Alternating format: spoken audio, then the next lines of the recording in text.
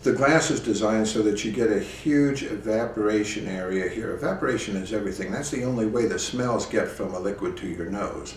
So that means you want to promote evaporation. That means there has to be a large enough surface area here so that you can swirl the drink to get it to begin evaporating, to expose as many of the molecules in the drink to air as you can. So I'm going to take a little dry ice and drop into this glass, and I want you to watch the fumes and vapors as they come up. The lighter molecules of the ethanol are moving at very high speeds when they're compressed. So as soon as they pass through this opening and they flare out with the lip, the ethanol disappears over the edge, and it leaves a little sweet spot right here in the middle of all those much heavier things that you get the major smells from in your whiskeys, bourbons, rums, and tequilas.